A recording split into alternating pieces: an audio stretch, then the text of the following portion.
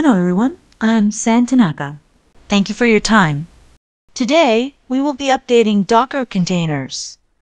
I will explain the process step by step, as shown in the video.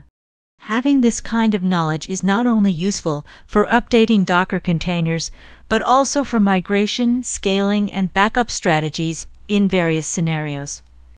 Let's get started right away. When you hear update, some people might think like this. If it's just a WordPress update, why not just do it from the dashboard? Indeed, that is a common and easy method to keep WordPress itself, as well as plugins and themes up to date. However, when operating WordPress in a Docker environment, updating through the dashboard requires attention to several key points. When using a simple rental server, container technologies like Docker are often unnecessary, and the management of WordPress is significantly simplified. In this regard, using Docker locally or in the cloud allows you to overcome the limitations of simple rental servers and create a more flexible and scalable web application environment. I will also introduce how to update when the database is located in a different place compared to when it is on the same server. We will start with my home local environment, where there is a container for WordPress and another for the database, with the database also being located at a different physical location. The images are slightly outdated, although they have been updated by the dashboard, as mentioned earlier. Why not just enter the container and update the OS? That should solve the problem, right? Actually, I used to do that too, but it is not recommended to update via commands inside the container. Let's practice how to build the necessary environment while ensuring the reproducibility, security, and performance of containers. By the way, one might say, swimsuits are irrelevant, right? Well, since such provocative content is rarely seen in videos, I decided to use it as a way to differentiate ourselves. For now, while I am operating WordPress, important files are located in the container, so I'll back them up. Wait a minute, there's an error here. We're backing up to the host, right? Yes, exactly. I'll now explain the command to copy specific files and directories from the container to the host system. When using this command to copy files or directories from a container to a host, if the destination directory does not exist, it is automatically created.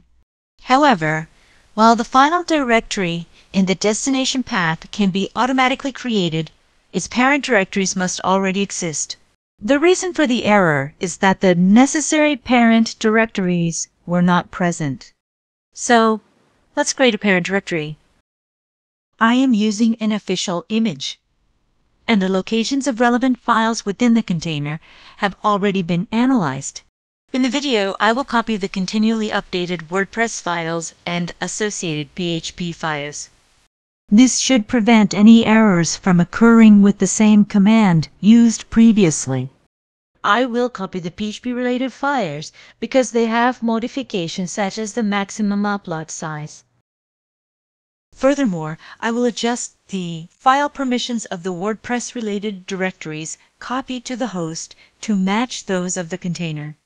Since both the host and the container run Ubuntu, the same user exists on both. When you hear this, some might wonder, What if the host's OS is CentOS or something? Well, in that case, you'd likely switch to using Podman, which is compatible with Docker. Yes, in such cases you would create the necessary user on the host and also check the user and group IDs. More details are available at the link in the video's description. Writing commands directly might lead to warnings from YouTube's management, as they could be mistaken for some sort of code. Therefore, given that the files are also on the host, I will use them to create a YAML file. The reason there is no database information is that the connection details are in the wp-config.php file, which we are mounting. there are no other files to back up, so I will stop and remove the existing container. Just in case, it is possible to save the state of the currently running container as a new image.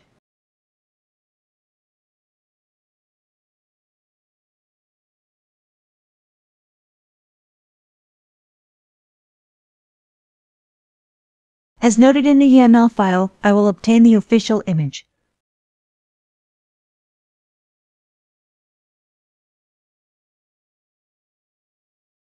To save disk space, I will delete old images.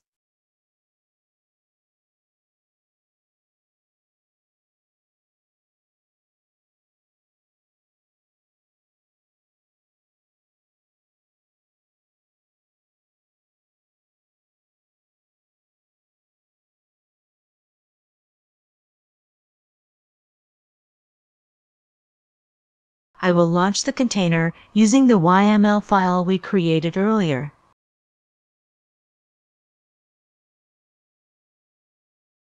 This should allow you to view the WordPress site in its latest state. However, the issue arises when the database is on the same server. Someone might think this upon hearing it. Normally, WordPress is launched together with its database, right?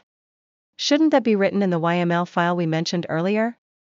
Something seems off. Well, indeed, when using Docker Compose to launch, there is a possibility of encountering such issues. However, this is not necessarily the case when launched independently. It's also a learning opportunity, so why not learn the strategies together? I have not specifically included network information in the YML file, but in that case, a unique network is created by default. In other words, on the same host, the automatically created network for WordPress is separate from the database network, so they cannot communicate directly. If we check in the terminal, Docker by default has 3 types of networks, but the creation of the WordPress container has added an additional network. If we were to diagram it, it would show that the WordPress and database containers are using different Docker networks, which prevents them from communicating. Therefore, I will adjust them to belong to the same network and proceed with the following scenario. Normally, containers belonging to different Docker networks cannot communicate directly. However, if you absolutely need to enable communication, you can customize the Docker network settings to allow interaction between different networks. I imagine it would look something like this in a diagram. This scenario can be achieved through commands. Upon hearing this, someone might think, Why bother with all this? Couldn't you just create a YML file that includes both containers from the beginning? well, indeed that's true. However, having this knowledge can make migration and development much easier and more convenient to manage. Let's try this out in the terminal. First, we will create a YAML file that includes the custom network name.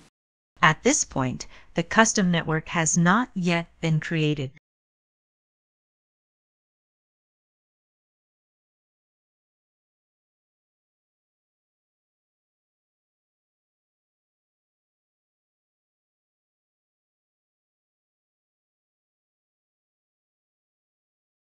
Before I forget, I will stop and delete the container we created earlier. Since we have also created a YAML file, I will use it to establish a Docker network. Just to be sure, I'll check if the network has been created properly. It was successfully created, but there is also a network that was automatically created earlier. If it's unnecessary, it's better to delete it, but I forgot and only realized it later. The database container is connected to an existing network, so I will disconnect it.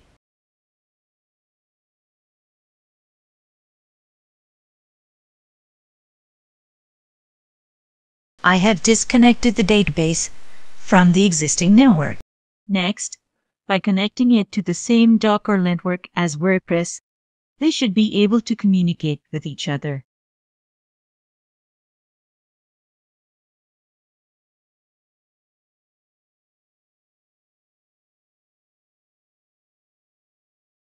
I will also launch the WordPress container.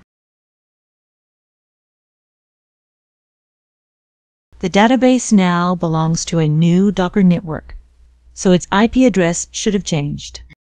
This enables communication between the containers. However, some might overlook the final details. Now we can communicate with each other. Let's check it in the browser. Very close. If you enter this IP address into the wp-config.php, it should work properly.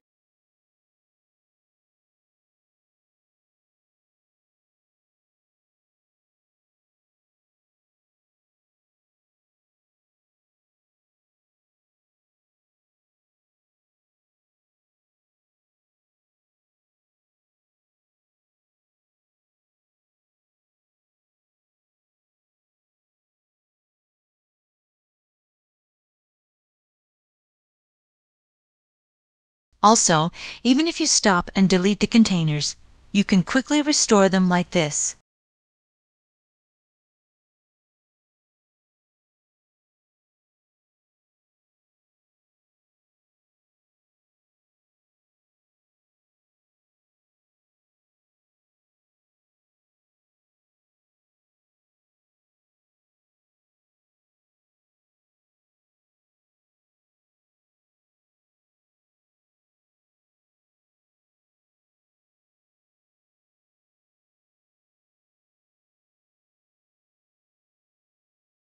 Finally, I have something important to discuss. Regularly update your images to enhance functionality and strengthen security. In the video, we manually fetch the image and launch the container. However, the previous IML file does not update the image automatically. You can also set up tools or scripts for automatic image updates.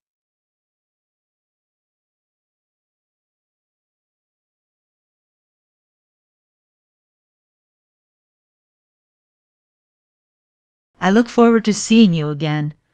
Goodbye.